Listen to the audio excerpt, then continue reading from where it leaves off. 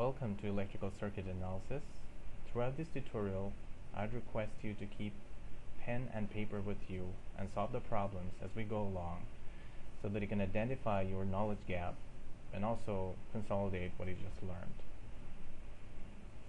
It often occurs in practice that a particular element in a circuit is variable while other elements are fixed. The variable element is usually called a load. A good example will be a household outlet terminal which may be connected to different appliances at different times. So for example, in this outlet here, you sometimes connect a computer or a fridge, or it could be any other appliance. Each time you connect a new appliance, the resistance changes and the entire circuit has to be reanalyzed all over again. Now, to overcome this problem, Thevenin's theorem provides us a technique by which the fixed part of the circuit is replaced by an equivalent circuit consisting of just two circuit elements. VTH, the independent voltage source here, is called the Thevenin voltage, and RTH is called the Thevenin resistance. Now, to find the Thevenin equivalent of a circuit, we need to determine these two circuit elements, VTH and RTH. Now, how do we do that? So let's just say we're trying to determine the Thevenin equivalent to the left of the terminal A and B here. So now to compute VTH, we compute the open circuit voltage of the terminal A and B. Now, why are we calling this voltage an open circuit voltage? This is because we're trying to determine the Thevenin equivalent here to the left of the terminal A and B. So we're trying to replace this large network, which is located in the left of the terminals A and B. And so we're disconnecting anything that is connected to the right of the terminal A and B. So the open circuit voltage computed thereby is basically the Thevenin voltage. So the bottom line is, to compute the Thevenin voltage, you don't have to touch any other element in the circuit. Just remove anything that is that you don't want to replace by the Thevenin equivalent. Now, to compute the Thevenin equivalent resistance, we focus on the panel B here. To compute Thevenin resistance RTH, we turn off all the independent sources. Now, by turning off independent sources, I mean replacing all the voltage sources with short circuits and replacing all the current sources with open circuits. And then we compute the equivalent resistance of the terminals A and B. This is our Thevenin resistance. So I'll now illustrate the steps of computing Thevenin equivalent with an example. So here we have to find the Thevenin equivalent circuit of the circuit shown below in the figure to the left of the terminals A and B. So basically we need to replace whatever elements we see to the left of the terminals A and B with VTH and RTH. So how do we do that? So first we compute VTH, and to compute VTH, remember we need to determine the Thevenin equivalent to the left of the terminals A and B. So we have to disconnect everything that is there in the right of the terminals, to the right of the terminals A and B. So basically the load resistor RL here, or the variable resistor RL here. So we disconnect it here and then compute the Thevenin voltage VTH, the open circuit voltage.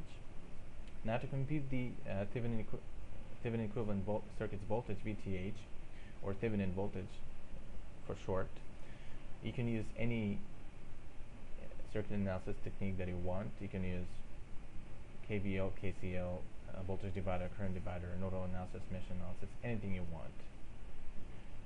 And then you compute VTH, this open circuit voltage, and then you get your VTH value.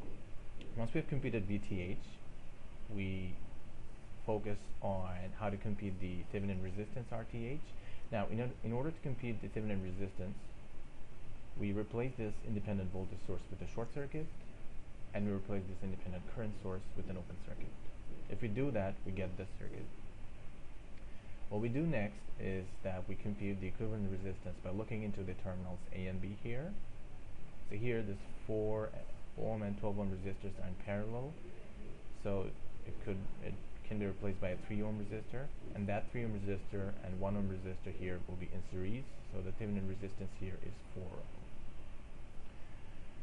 So this is the scenario of the circuit after we have replaced the left of the terminals A and B with its Thevenin equivalent. See that the Thevenin equivalent, after replacing the circuit with its Thevenin equivalent, the circuit is so much smaller and so much easier to analyze.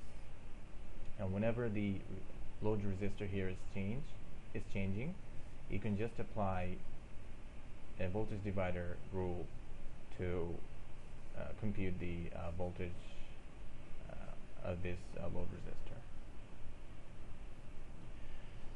So I now want you to pause this video and solve this problem, and then we will check if our answers match.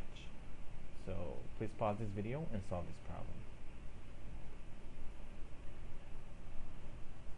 So hopefully you have got this answer. So again, here we have to compute the Thevenin equivalent to the left of the terminals A and B. So we basically disconnect everything that is to the right of the terminal A and B, which is this 1 ohm resistor, and then we compute this voltage VAB here, and this VAB here is the Thevenin voltage VTH. And once we have computed the Thevenin voltage, we replace each of the independent sources.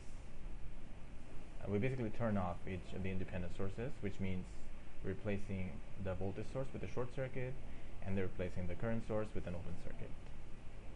So once we do that, we can compute the equivalent resistance to the terminals A and B, and that is our Thevenin resistance. So there you have it. That's how you compute the Thevenin equivalent circuit when there are no dependent sources in the circuit. Now, if the circuit has at least one dependent source, additional steps are required to compute the Thevenin resistance. By the way, the Thevenin voltage has to be computed in the exact same manner as I just mentioned, but for Thevenin resistance computation, you need to perform an additional step. So we cannot turn off the dependent sources. So what we do instead is that we turn off the independent sources and connect a known voltage source or a known current source in the terminals A and B. So if we are connecting a known voltage source, let's say a 1 volt voltage source, we will try to compute the current that is coming out of the positive terminal of that voltage source. Now, to compute this current, you can use any analysis you want. You can use nodal analysis, mesh analysis, KVO, KCO, voltage divider, current divider, whatever you like. So once you compute I0 here, and you already know V0 because it's a known voltage source, it's usually set like 1 volt. Then you take the ratio of the voltage and current here, and that is your Thevenin resistance. Instead of an independent voltage source, you can also connect a known independent current source, I0 here. It's usually 1 ampere. So if you connect a 1 ampere current source to the terminals A and B here, you compute the voltage V0 across the current source so that you can still take the ratio and compute Thevenin resistance. So now we'll illustrate the steps with an example to consolidate our understanding. But before that, let me summarize everything about Thevenin resistance, what we have learned so far. So when we're trying to compute the Thevenin equivalent resistance, we need to look into the circuit and check if there is any dependent source. If there are no dependent sources, we just turn off the independent sources and then compute the equivalent resistance of the terminal. That's it. And by turning off the independent sources, I mean replacing each of the voltage source with a short circuit and replacing each of the current source with an open circuit. Now, if there is at least one dependent source, we need to do an extra step.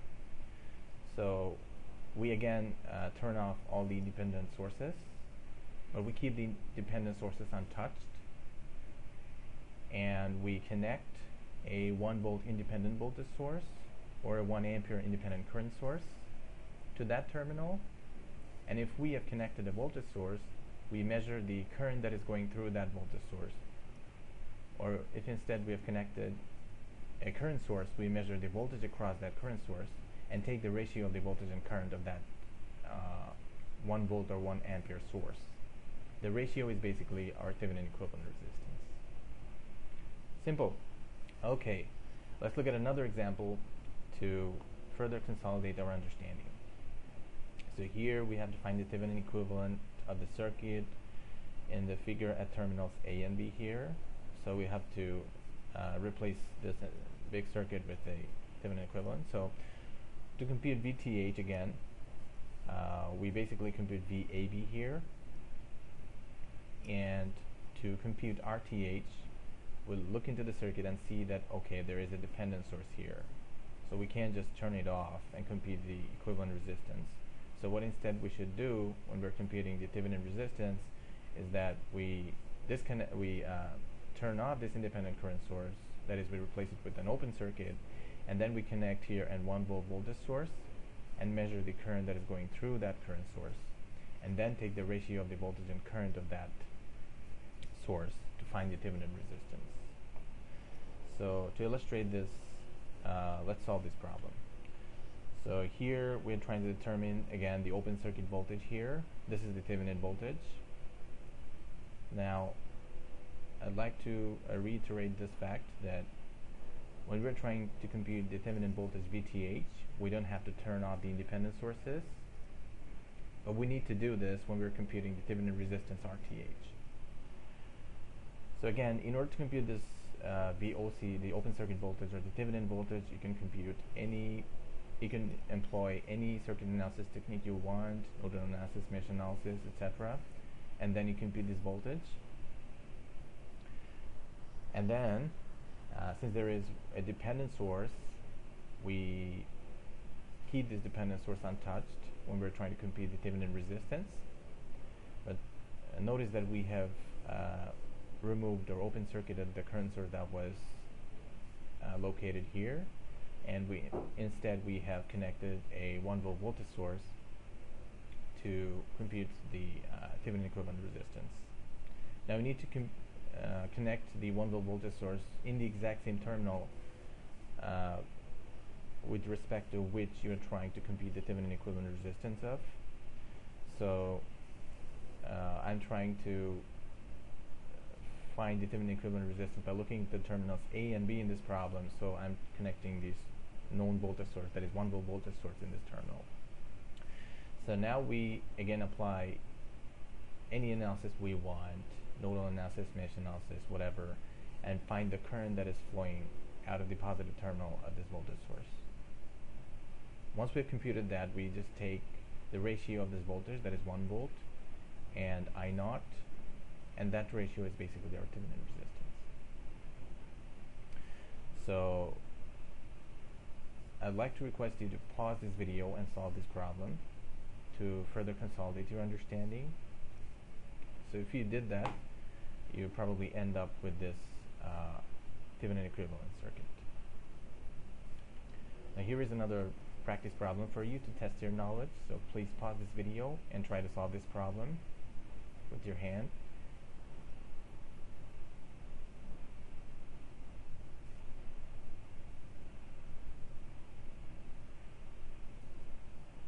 Hopefully you have found the Thevenin equivalent resistance VTH here, 5.33 volt, and the Thevenin equivalent resistance 0.44 ohm.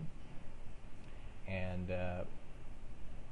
basically what we did here, what we can do here is basically compute this voltage VAB, that is the Thevenin voltage, without altering anything in the circuit.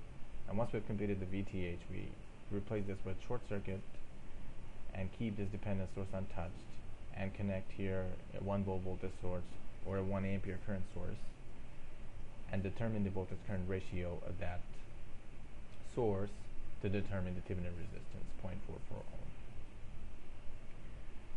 So thank you for watching this tutorial. Please feel free to post your questions in the comment sections, and thank you.